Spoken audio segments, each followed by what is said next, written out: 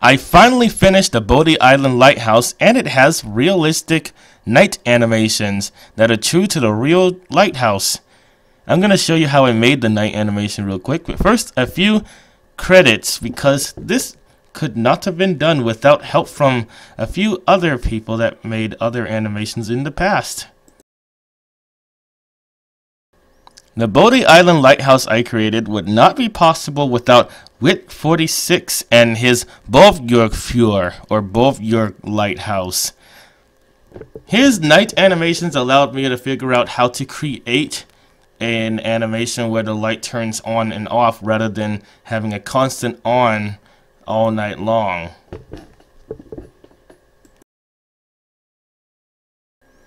This lighthouse animation also would not be possible without ing for Trainz's tutorials on how to make basic animation in GMAX. Without them, I would not have been able to make the animation in the first place. Now, I'm not sure if this is a problem that everyone has, but I have to save it after every little thing I do because it keeps closing out on me randomly for no reason, without any error messages to even explain to me why it did that. But anyway, I'm going to create a cylinder. This is going to be the lens when it is off, and it's going to be slightly wider than the lens that's in the lighthouse during the day, so that the textures won't jump over each other. I usually make it at least 5 centimeters larger to prevent the texture jumping issue. That way, even if I zoom in, the textures won't be doing that. So anyway, I'm entering the parameters for the size that I want the lens to be, as well as the Z location, which will be the height of the lens. That is the elevation, like how high the base of the cylinder is going to be above the ground.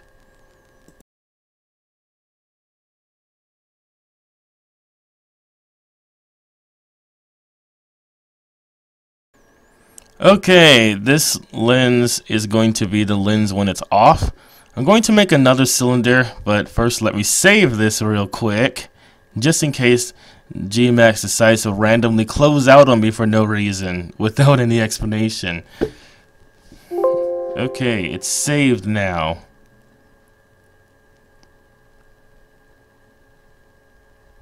Okay, let's zoom in on it so you can get a look at it. This is the basic shape of the lens. Now all I have to do is add a texture to it. Without a texture, you cannot export a mesh onto Trainz.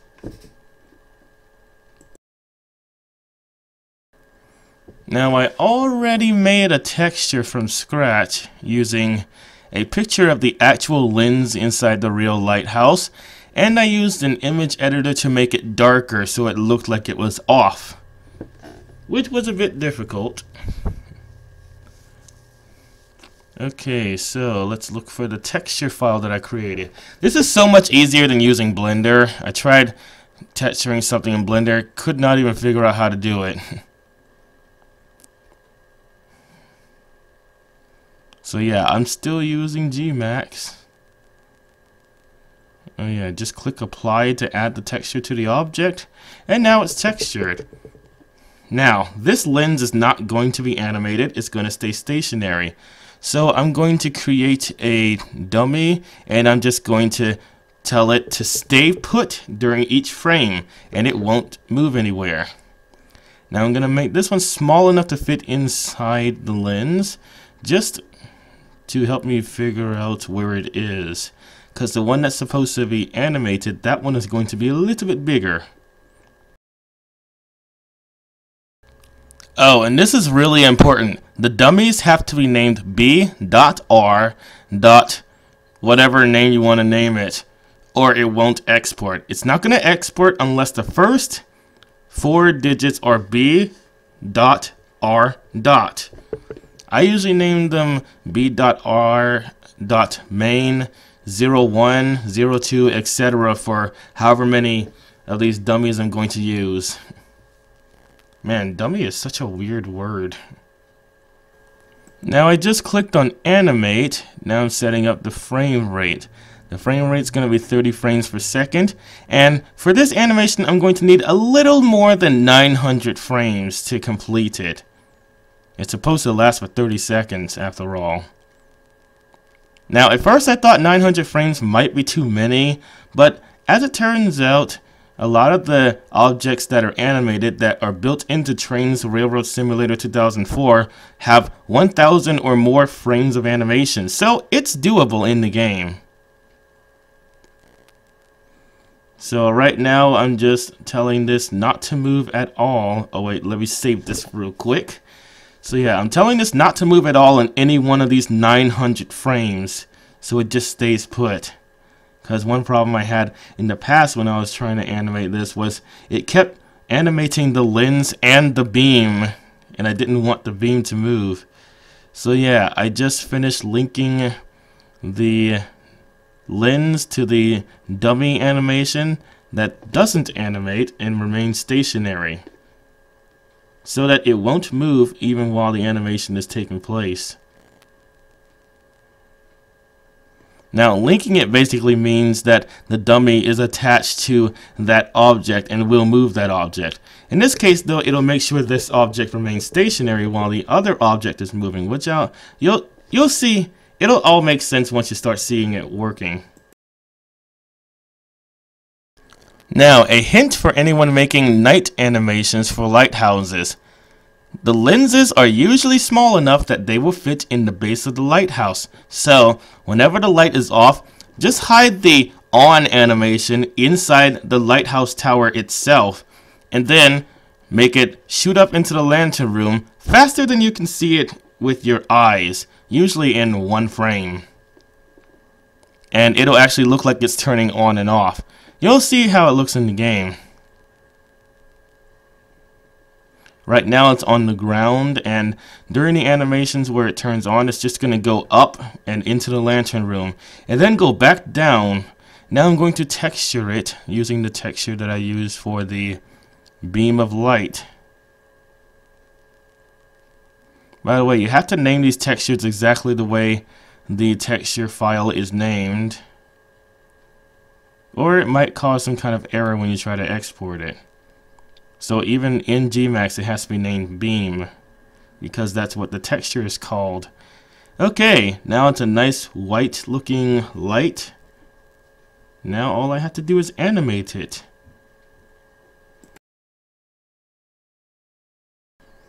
Now I'm going to create another dummy. This dummy is actually going to have to move though. Okay, clicked on the wrong thing by accident.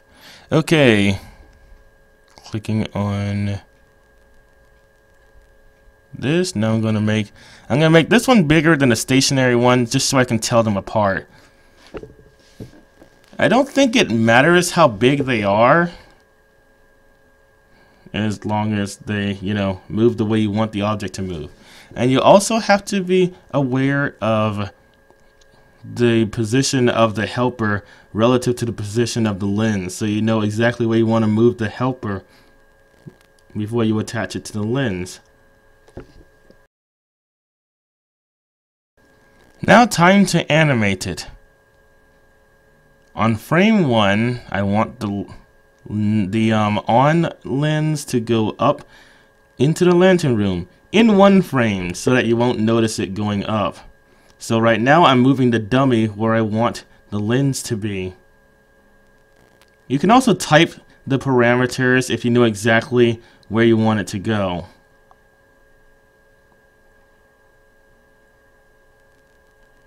Now the middle of the cylinder is going to be on top of this dummy, so the dummy actually has to be slightly lower than where the lens is.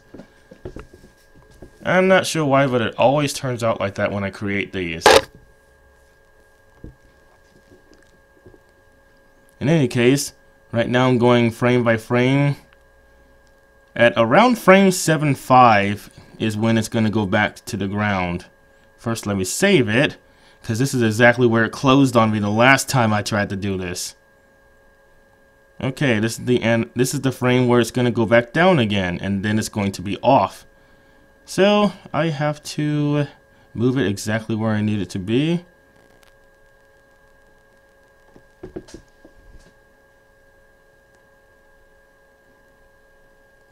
You can also type the parameters like I said earlier to make sure it's perfectly centered. Now I'm going up the frames again at around frame 150 is when it's going to go up again. In case you don't realize what I'm doing, I forgot to clarify this earlier, but the Bodie Island Lighthouse at night, its flash characteristic is on for 2.5 seconds, off for 2.5 seconds, on for 2.5 seconds, and off for 22.5 seconds. The flash characteristic lasts for 30 seconds, which at 30 frames per second is a little over 900 frames. I did calculate at which frame the lens should be on and which frames it should be off. Okay, so it's going to be in the on position at this point. I think this is frame 150, and it's going to be like that until frame 225, and then it'll just be off for the rest of the animation.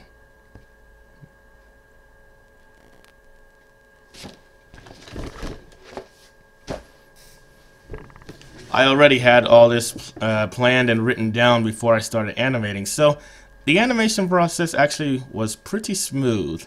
If I didn't know what I was doing, it would probably take a lot longer than this. Okay, I'm going to save it real quick before I continue, just in case it decides to randomly shut off on me again.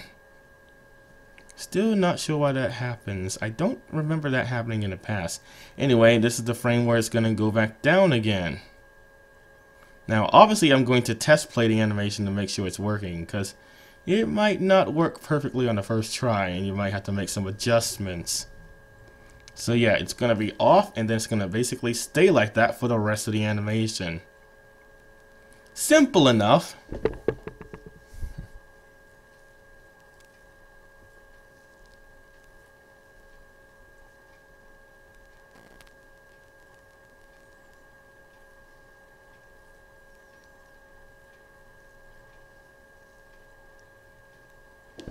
Okay, I'm going up the frames again to make sure it stays off this time. This time it's going to stay off all the way up until frame 901 or 902.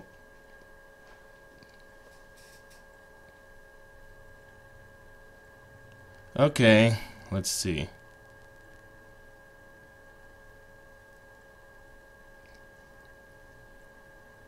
Now I'm going back a few frames to make sure it stays off during those frames.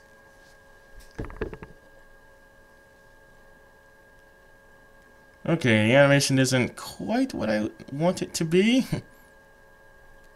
I'm gonna need to make some adjustments. These animations are like they're momentum based, so if you don't tell it to stop at a certain frame, it'll just keep going until it's supposed to change direction. So that's why I'm test playing it, to make sure it doesn't do that. Yeah, it went up too high. Rather than stopping at the... Yeah, that's not what it's supposed to do. So let me just...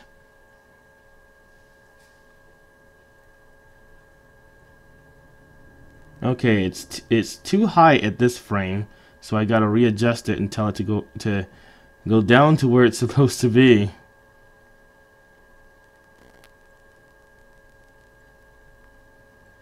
So it won't keep trying to climb up.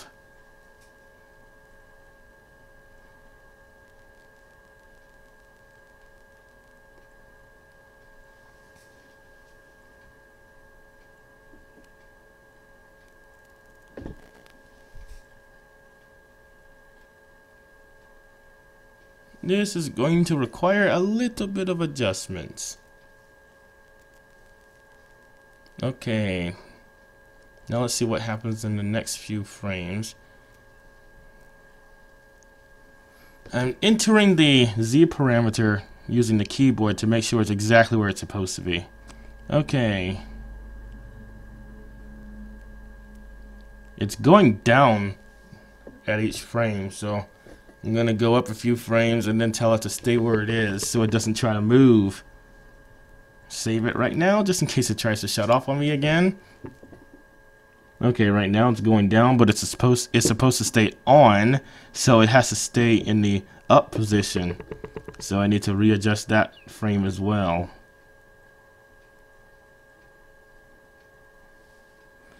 So yeah, this continues for quite some time, so I'm just gonna skip on ahead.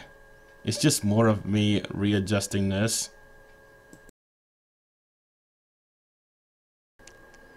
Alright, let's do another test run.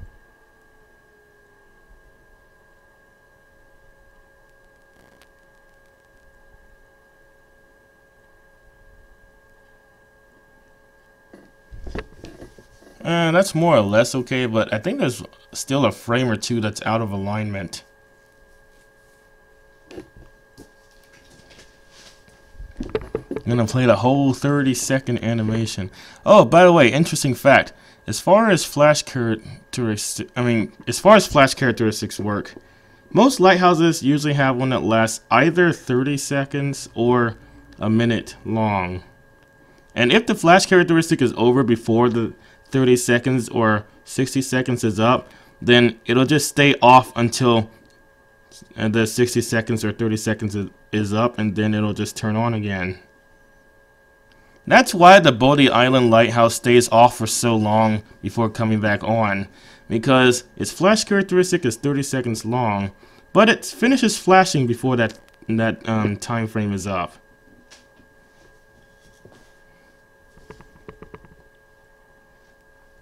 Okay, I'm going to link the cylinder with the dummy after I remember to name it correctly, because that's how I got in trouble last time. I didn't name it correctly and then it wouldn't export.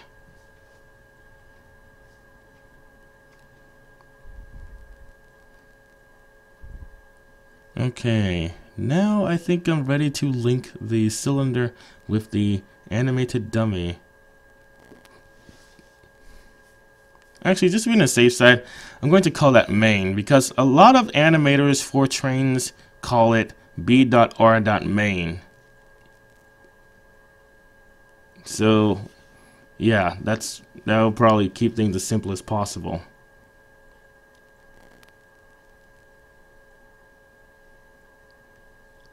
Okay, let's see what it looks like.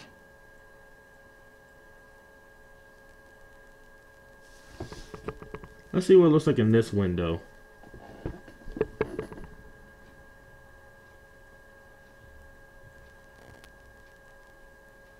Alright, let's go back to the first frame and see what it looks like.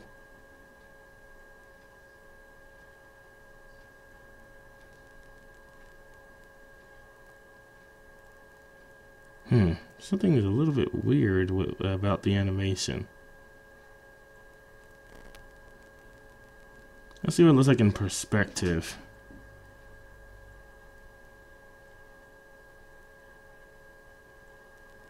Oh, I see. There's a frame on the second flash where it's higher than it's supposed to be. So I need to correct that as well before I can export it. You wouldn't want to export shoddy animation because that would just be lazy.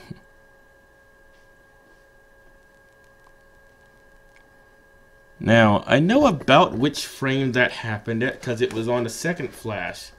So let me see. Let me just go through my notes. The second flash happens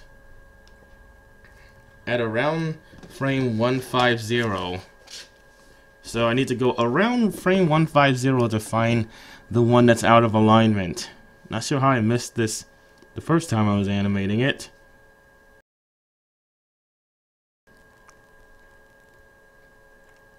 Okay, let's look for the correct frame.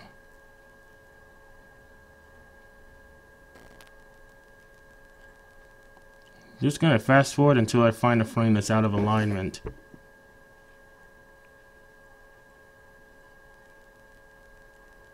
Okay, there's the faulty frame. Just gotta tell the dummy that it's supposed to be lower than that on this frame. So I'm going to enter the correct Z parameters.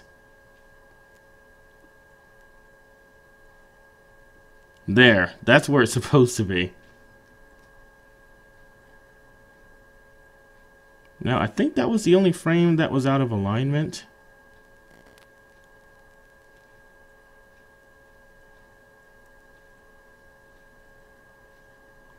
Yeah, I don't see any other out of alignment frames. So, let's do another test of the animation, shall we?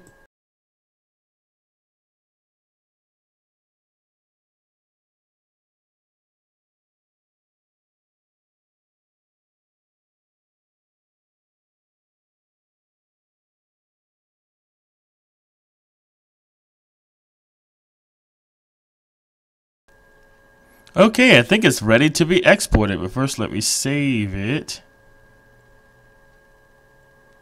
Okay, time to export it. Export the whole thing as an IM file first before exporting the animation file. Let's just delete the original one and put this one in its place. Yes, I'll overwrite the texture files. Now export it again, this time as a .kin file.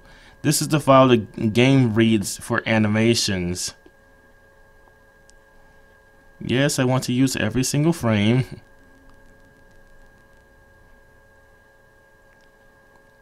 Alright, let's test it in the game.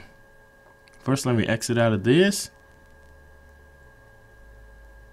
I'm gonna go to the file where I saved the meshes. Delete the .gmw file because that's not required in this game, and it's gonna trigger an error if you try to place that in the folder. Okay.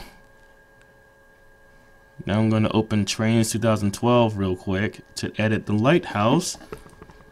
I usually use Trainz 2012 to make content because it's a lot easier than the system they have on the newer games.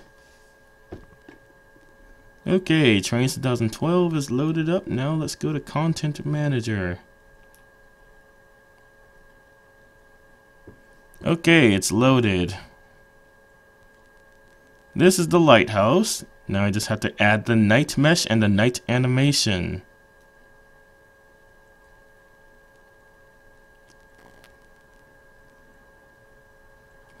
Now, in the video I uploaded yesterday, I showed you how to let the game know that something has to have a night animation on it. In this one, I'm going to tell you how to tell the game which mesh is going to be the one that's used at night. Okay, first submit the changes. Then I'm going to edit it in Content Creator Plus again in order to replace the meshes and to see if the animation is working. Always have to check and make sure it works before you actually upload it to the download station. Okay, it did move, so oh yeah, it is moving. So the night animation does work. Now, the night mesh does not have to have the entire body of the structure in it. It just has to have the parts that you want visible at night. And these have to be slightly bigger than any parts that are the same that would be visible during the day. Because if they're the same size, then the textures are going to jump over each other. Found that out the hard way. So yeah, the light is working perfectly. It is animating just like it should. Now I'm going to test it in Trainz 2019 because I always test to make sure the products that I make are backwards compatible with Trainz 12 and forward compatible with the latest games. If not, then I'll usually make a separate version just for that game. Okay, I'm going to export it as a CDP file so I can upload it to the other game without having to upload it to the download station. Okay, it's writing it to disk. This usually takes a while, especially if it's a large object. This object is relatively small though. Okay, I can exit out of that file now.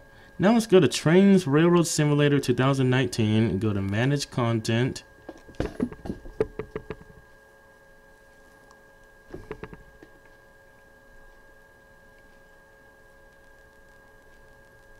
First, I'm going to delete the version I already installed in the game. Then I'm going to import the one I just made.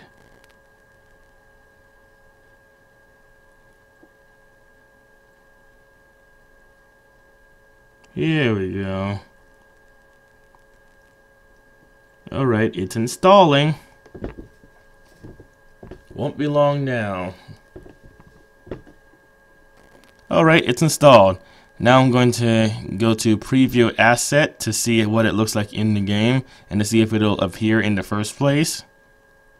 Okay, it appears just like it should. And it has reflective textures that appear just like I expected them to.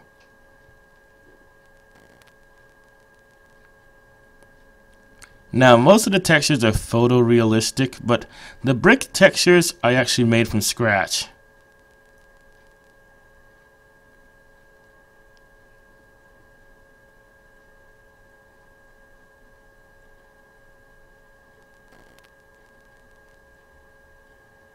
Well, the lighting effects look a lot better on this game.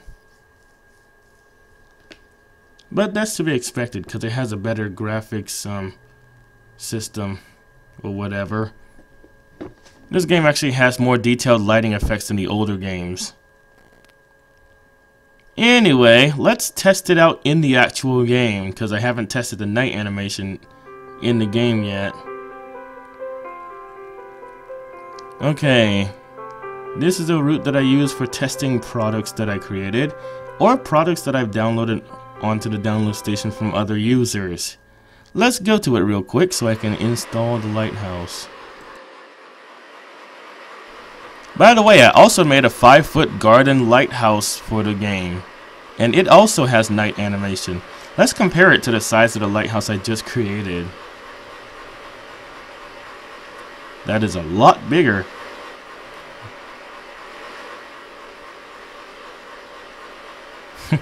The garden lighthouse doesn't even make it up to the base.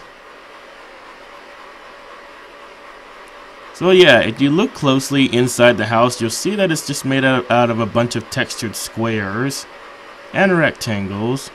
Houses are actually relatively easy to build. The roofs are a bit of a challenge. Ooh, accidentally inserted another one there. Yeah, the roofs are usually a little bit difficult.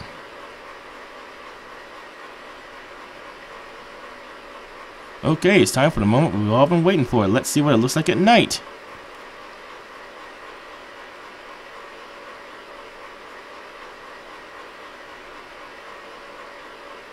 The garden lighthouse turned on too.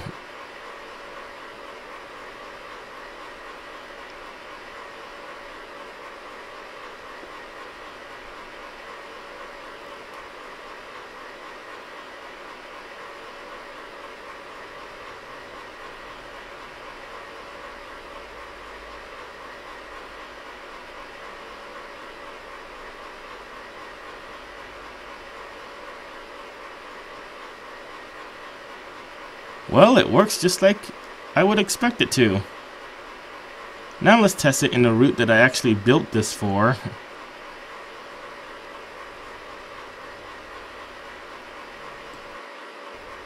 But first, I'm going to upload it to the download station so that you all can enjoy it as well. Since I know it's working now. Gotta accept the terms and conditions before uploading.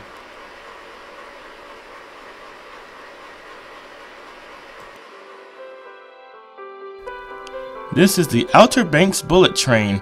It's a fictional route that takes place in a world where the bullet train operates in the United States.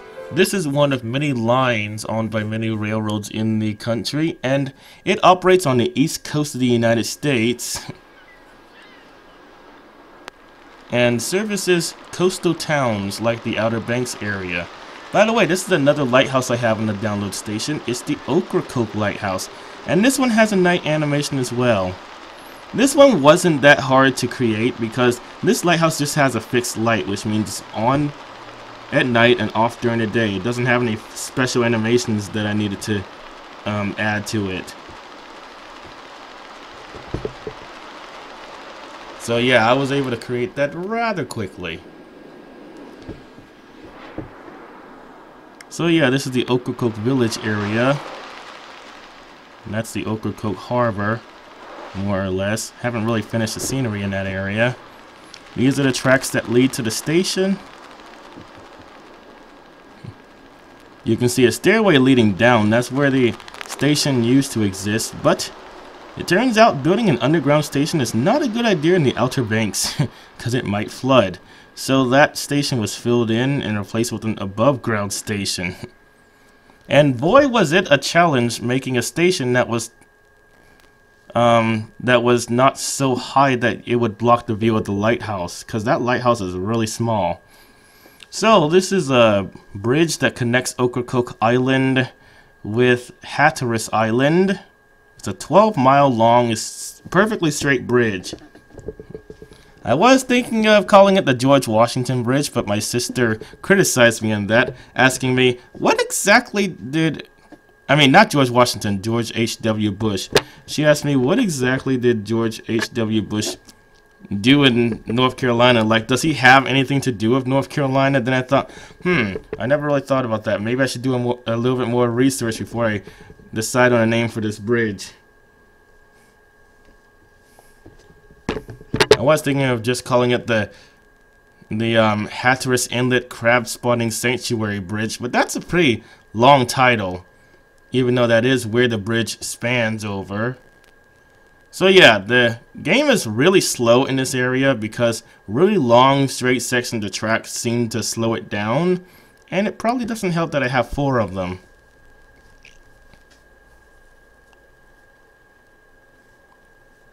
And that's one problem I'm experiencing here, trying to keep the game from freezing.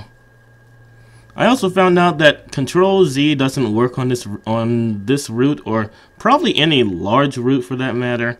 Whenever I press Control Z, all the tracks are misaligned for some reason. So I have to refrain from doing that when I'm on this route. Yeah, the game is having a hard time rendering these tracks right now. It's a little bit better when you're driving it in Driver though sometimes the rails don't quite form in time when you're traveling at 300 miles per hour, or actually more like 201 miles per hour.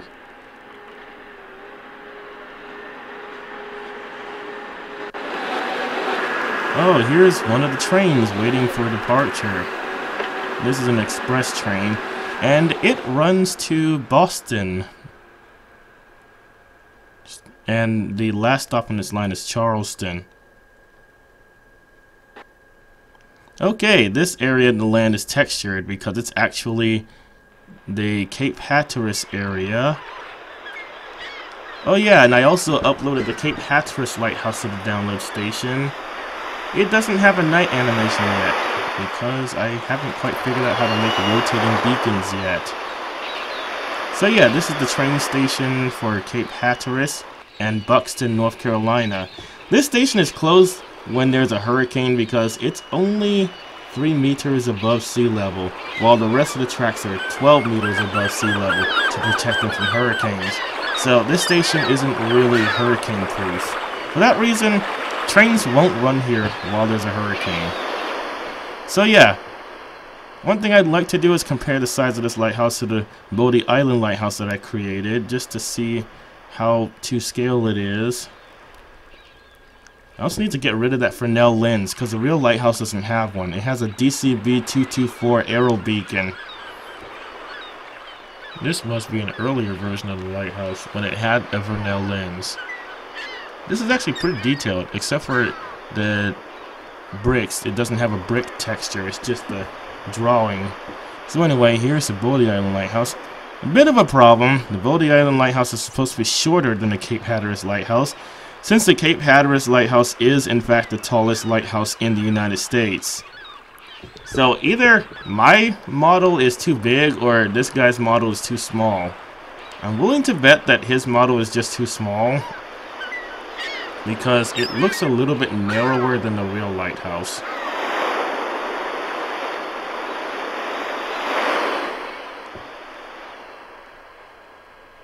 But it's also possible that mine is too big.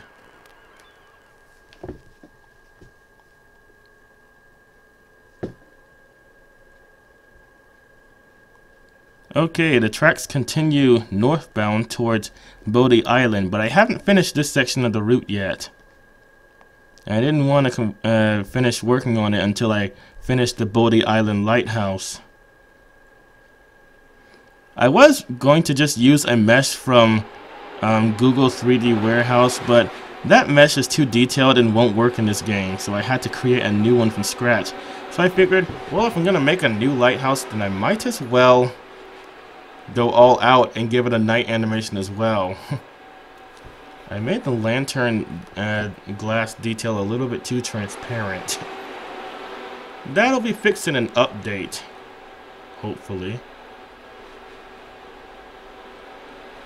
The lighthouse reflects the sun just like I wanted it to. The textures look perfect in this game, actually.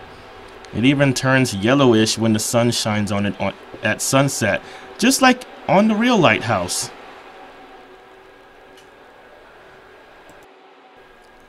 Let's see what the night animation looks like. Is this dark enough for it to turn on? Yep, it is. In real life, they probably turn on a little bit later than this, but there's not really much you can do about that. The game decides when things that have a night animation turn on at night. And it's usually right before sunset. Or during sunset.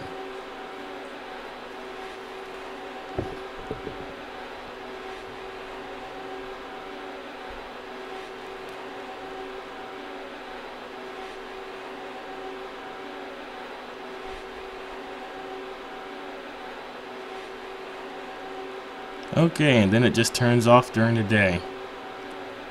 If you wanted to, you could also make it stay on 24/7 like some lighthouses do by changing the options for the night animation to constant, but this lighthouse doesn't stay on during the day, so there wouldn't be much of a reason to do that. Let's compare my animation with the animation of the Bovbjerg-Fyr, the Danish lighthouse, from which I got the idea to make this animation. It actually has a pretty similar flash characteristic, but it's slightly different.